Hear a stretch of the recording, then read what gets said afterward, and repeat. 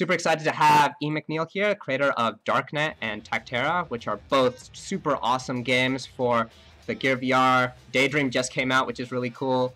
I think it's also on the HTC Vive and Oculus. So all of these different platforms, so you can definitely go check it out. It's really versatile. Darknet is probably one of my most favorite games, so it's super awesome to have you on today.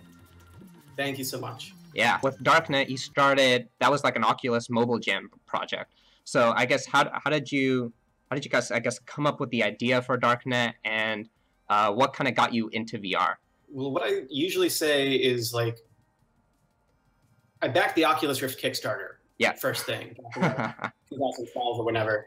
And so in the middle of 2013, I had an Oculus Rift DK1 sitting around, and I was playing with that. And whenever I put it on, I felt like I was a hacker. I felt like I was a character in a cyberpunk movie. Nice. And it just seemed like really like obvious, fun, idea for a game. And so, yeah, Oculus, as you mentioned, they did a game jam, the Oculus VR jam. And it was like a 3-week game making competition to try to make something, some kind of content for the DK1, because there wasn't much stuff and Oculus wanted to see it. And it kind of worked out in a lot of different ways, because if you set a game in cyberspace, nobody knows what that looks like. You're not trying to make it realistic in any way. So you have complete control to make it comfortable, or, it turns out cyberspace looks exactly how, I had the artistic ability to create in Unity. Right. Or it's abstract, and so I could make it work on a Gear VR. It gave me a lot of flexibility from a creative perspective, and from like a game mechanical perspective, to create rules that were fun but fit with the theme. Right. So would you say that, I guess, the theme came first, or like you were like, okay, VR has these limitations, especially the DK1, the Gear VR with the Note 4, like it has these limitations, so I want to create an experience that it works within these limitations? Usually when I make pick a game idea, I have a lot of ideas floating around. Yeah. But I'm sort of looking for an idea that it meets in the middle between those two things. Like, sort of what is a good fit for the platform, and then what do I want to make? Yeah. And so, like, I don't know, but the game I made before Darknet was an Ouya game that was like completely different. It was designed for local couch, multiplayer, and that was sort of just as much informed by the platform. Makes sense. And so the idea was there from the beginning, and it was much more, it was very flexible. Like it wasn't Darknet as you could play it today. Oh, absolutely. And I sort of had to figure that out, even just in those first few weeks, where I was like, I prototyped like one control mode or means of locomotion, and I'd figure out, okay, that's not going to work, let's try something else. And it kind of started to take shape under that pressure. Well, it's also so interesting because, like, I think Darknet works really well because it doesn't have that locomotion. It's just rotations. You even have the swipes to let you rotate, so you could even play it on a couch, an airplane. It was like really designed for a lot of different play styles. So was that kind of, did you user test that a lot, or did you just kind of like, I was like, I need to add in all these different things because this is how I play it? It was a little of both. I was aware that motion sickness could be a problem. And again, this was very, very early on in the VR dev. And so I experimented actually with a lot of different things. One thing that I discovered was straightforward motion didn't make that many people sick. Yeah. And so I figured even with acceleration, which normally you try to stay away from, I could afford to have some of that.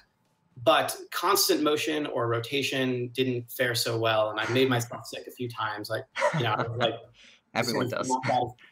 I was knocked out of commission a few times.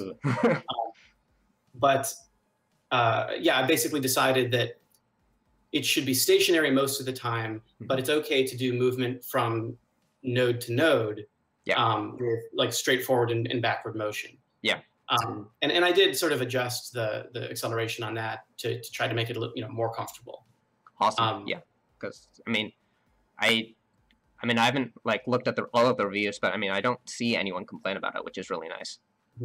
It works for most people. There are some people who still get sick with it, But at Oculus's request, when it came out for the Oculus Rift and then for later platforms, it did include a comfort mode where there's absolutely no acceleration at all. Got it. So yeah, that option should work for literally everything. Oh, that's great. And I keep seeing this live chat go up and up and up, and I'm like, okay, there's a lot of questions coming in. I'm actually gonna kick it off with one from Twitter first.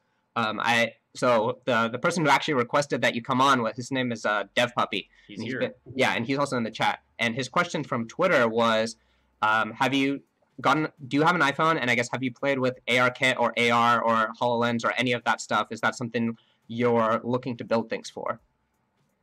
Well, first of all, thanks for requesting that I do this. I have thought a fair amount about AR. I have not taken many steps to actually build stuff for it. So like, I have an iPhone. I've not played with ARKit. And I got a demo of HoloLens. So I've sort of, I've seen HoloLens in action. Yeah. But I don't have a dev kit of my own, and I haven't like taken concrete steps to get my stuff on there. That's fair. With that said, for my later games, for Tactera and Skylight, both of those games, they take place in sort of a small area in front of you, and the idea was like they would be really good like coffee table games, for like in the future when AR is a thing. Yep. And there is like one avenue right now. It's not a sure thing, but it's possible that at least one of my games will be coming for ARKit. Awesome. With the help of a partner. That's not a sure thing yet, and it's sort of their decision. But I'm hoping that that'll happen. Oh, that's so cool. I think it would be cool. It'd be so cool. It's also it's interesting you bring up Tactera for AR because you're right, that makes sense. At the same time though, like if I'm looking, I think HMDs are different from ARKit.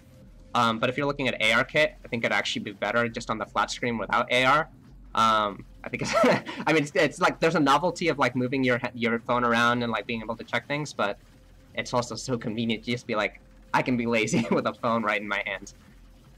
Yeah, that's the one of the things to watch out for. Like that I have had on some of my games people complaining that it doesn't need to be in VR. And in some cases it's like, well, okay, it doesn't need to be in VR, but it's better in VR. Yeah. And then but you still want to make sure though that you're actually taking advantage of the platform.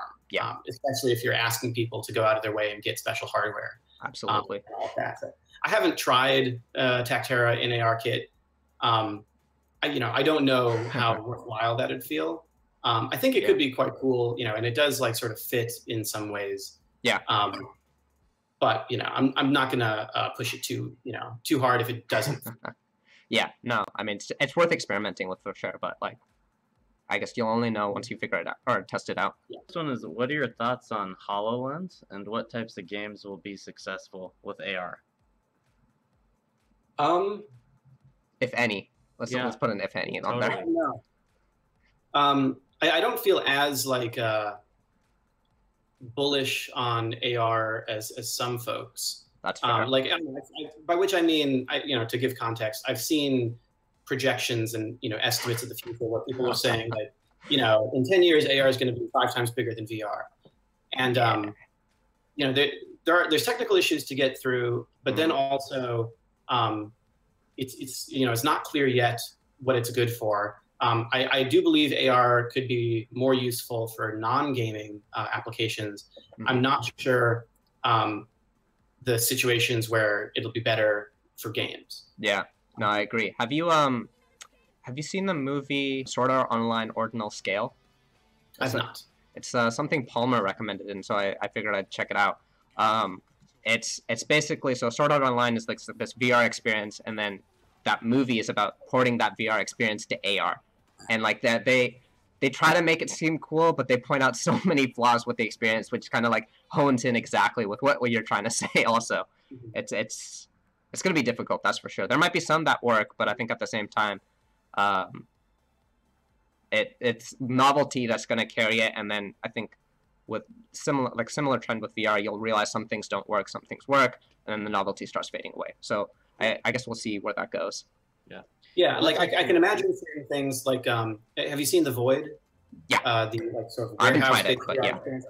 Yeah, like I think that's a sort of a really neat case, and maybe there's things you can do in AR where you're taking real world spaces and turning them into game spaces so that you could actually like move around your house or park or something like that. And then of course there's stuff like Pokemon Go or whatever, but I don't think of those as fundamentally AR games. Like I think that success was because it was Pokemon and because it was a location-based game and sort of an alternate reality game. Yeah, that's very fair. Have you tried the Microsoft not HoloLens, the Acer kit or whatever that's called? I think it's just the Acer headset. Yeah. I have not yet, but I have a date to try it.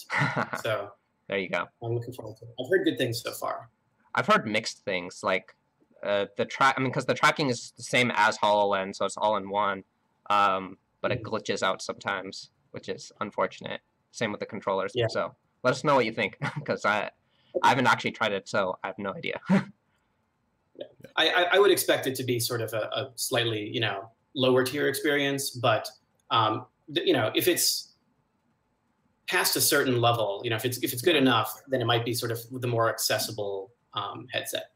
True. A little less intimidating to get set up on than a Vive, for instance. Yeah, I mean, well, I guess right now it's at the same price point as the Oculus, so although the Oculus does need, I think, a higher hardware to actually run it, but yeah, that's interesting. All right, we'll take one more question from the chat. I also want to throw out an interesting hypothesis that's developing as we're talking about AR and VR. People are saying that AR is going to be used as this sort of dystopic advertising platform, and people are going to use VR to escape from that. So it's just a funny hypothesis on how it could all play out. But let's get to the question. So people are wondering, where do you get inspiration for your content? Does it come from movies, other games, maybe somewhere else? Yes.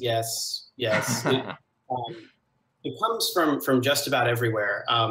I have actually a list of game ideas that I keep in like a Google Doc that's forever growing. That's smart. And it comes from all over the place. So yes, from movies and cultural artifacts, and that's kind of where the theme for Darknet came from. Mm-hmm. From other games, for sure. I've definitely liked Tactera. Its gameplay was in large part inspired by Command and Conquer, and it's sort of it's like tone and feel and like the radio communications of your troops and stuff like that. And then it comes from just everywhere. So like I can't give as specific examples, but like I was listening to a history book. Okay. And I got inspired for a game, and I like wrote down sort of nice. Yeah, like I have sort of an outline for a card game about international relations. Oh, that's cool. And, I was looking at the pattern of a bathroom floor tile, and started mapping a board game or like a game system that plays out on that grid shape. Nice. So yeah, no, I think it's that those wheels are constantly spinning, and just about anything could trigger an idea. Awesome. And then sometimes it's like I'm intentionally trying to come up with something, like a new platform's coming out and I want to try to figure out something cool for it. It's like a good opportunity from a practical perspective. Yeah. And I'm like trying to delve into that and find something neat. Awesome. Who else would you want to see actually interviewed and get their thoughts about development in general? I mean, the guys, I'm actually, I'm pretty good friends with the guys at Turbo Button Inc. Okay. Or Turbo Button Entertainment. They are they're Holden and Nick, and they're in LA, and they've made a few really cool VR games. So their most recent was Along Together on Daydream. Before that, they did Floor Plan, a game that takes place entirely in an elevator. Yes, that's one I've heard of. Yeah. They did an Adventure Time game on EarVR, and before that, they did some just like really funny, cool stuff. Like they did A Night at the Rockulus, which was like sort of a head bobbing game for the DKID 2. And what was it called? SMS Racing, a texting while driving game, where you're in a VR race car and you get texts and you have to physically look down away from the road to respond to the text while driving, or else you lose friends, and then that's even worse than losing the race. Yeah, exactly. So anyway, I mean, I'm just like huge fans of theirs, and I try to visit them whenever I can. They put so much, like, not only are they technically really proficient, but they put so much charm and just this wonderful attitude into their game. And that's something, like, my games, they have a certain style, and there's a part of me that comes through, but they tend to be sort of more serious, and it's like strategy, and like, I like strategy. That's my favorite type of genre. Yeah, at some point you have to sort of roll your eyes at a game that's really trying hard to make you feel cool. Their games just make you like smile, and yeah, it comes off really well. And I think that would be an interesting perspective too. That's awesome. Yeah, we'll try to reach out and see if we can get them on, because I definitely like Floorplan. Floorplan's a really good one. Yeah, that was one of my favorites of theirs. So thanks so much again, McNeill, for coming on, and thanks again for the chat, because you guys were awesome. Those are really great questions. If you haven't, you can definitely follow him on social media and check out Darknet and Tactera, both really awesome Gear VR games. They also work with the controller, which I think is really cool too. And yeah, also you can follow us all on social, because I think that's a really way to keep up to date with all the things we do. So with that, it's been FusedMan, Hassan, and McNeill, and we're signing out.